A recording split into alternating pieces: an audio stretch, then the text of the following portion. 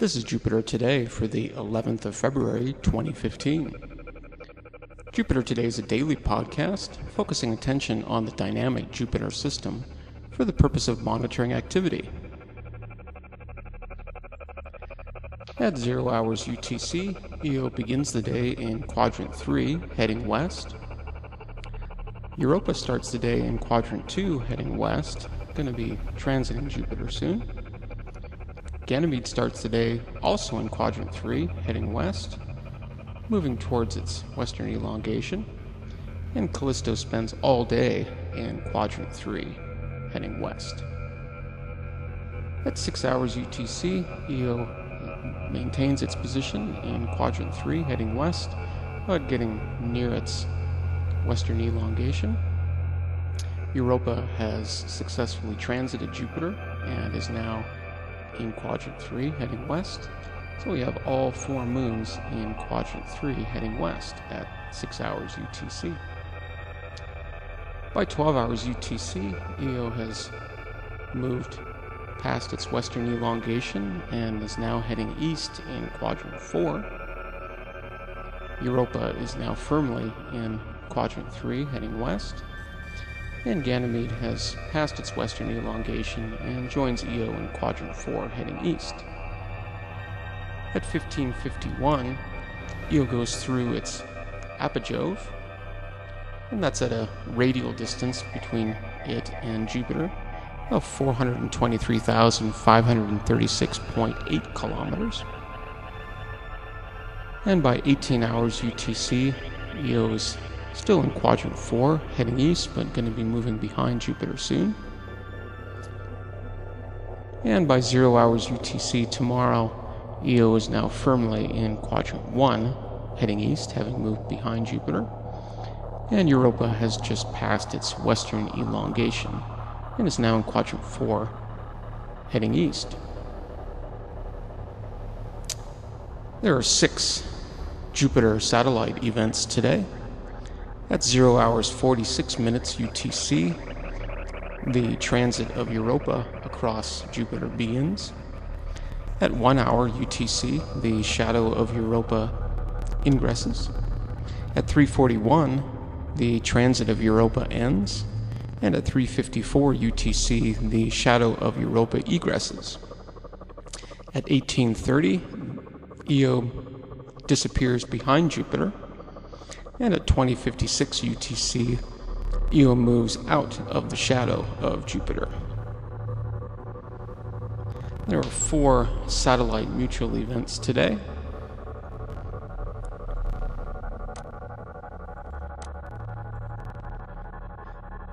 The first one goes from 10:57 to 11:03 UTC when Europa occults Io. This is a 6.8 minute event with an estimated magnitude flux drop of 0.424 magnitudes. And it's a nice far distance away from Jupiter, 104.95 arc seconds away. And looking at the Google Earth map, you can see the visibility of this event. Western North America, Hawaii, all of the Pacific, maybe a little bit of Australia and Asia. The next event just takes place a couple of minutes later, so I'm going to keep the same Google Earth map going. It goes from 11:08 to 11:16 UTC when Europa eclipses Io. This is an 8-minute event with a fairly deep estimated magnitude flux drop of 0.769 magnitudes. Io is 103.61 arc seconds from Jupiter, and Europa and Io are 5.01 arc seconds apart. And again, the visibility is more or less the same as it was from the first event.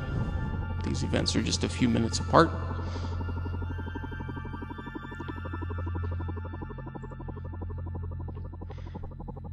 The third event for today goes from 12:28 to 12:43 UTC, and that's when Callisto is going to occult Ganymede.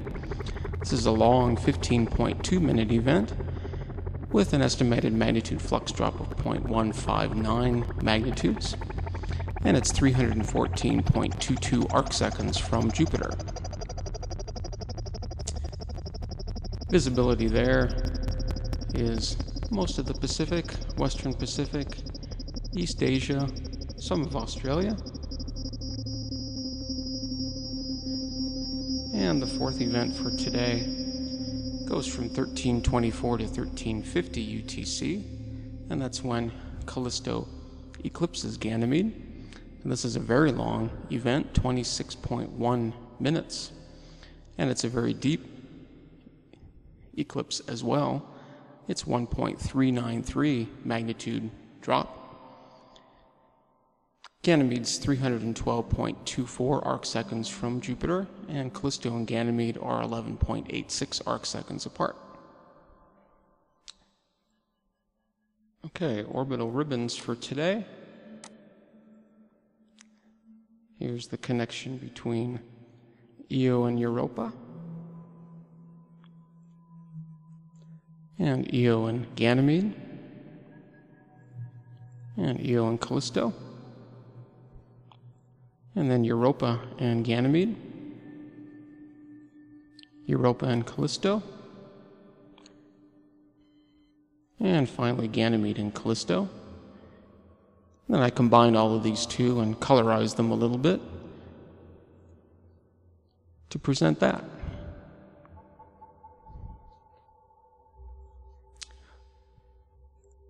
All right, 24 hours of Jupiter sky.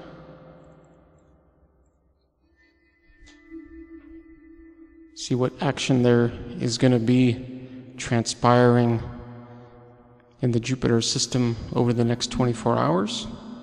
It's always a very dynamic place with all those moons.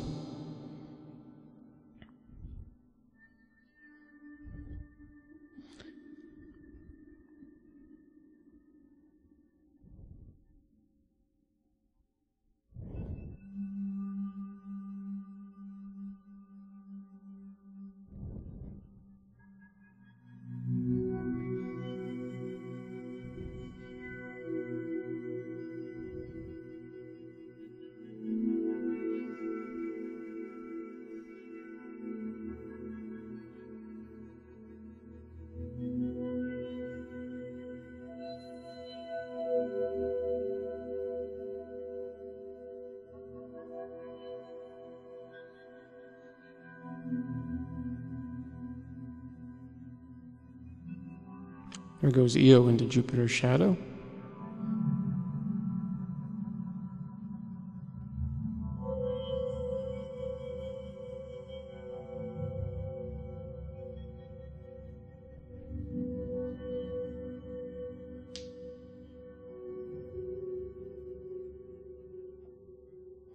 The red spot crosses Jupiter's meridian 3 times today.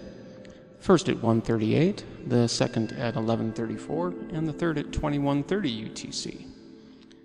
There was a new image to show. It was posted.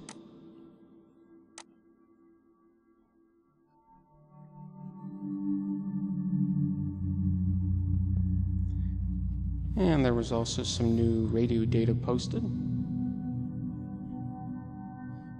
This data was taken on the 10th of February at the UT time shown. And there were one paper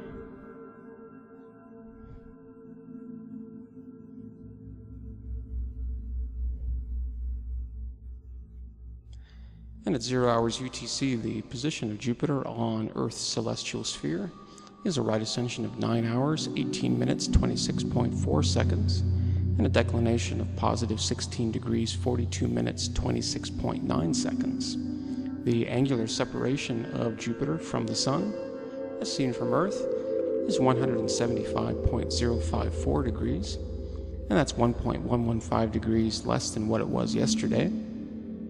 The phase angle today is 0.916 degrees, and that's 0.206 degrees greater than what it was yesterday.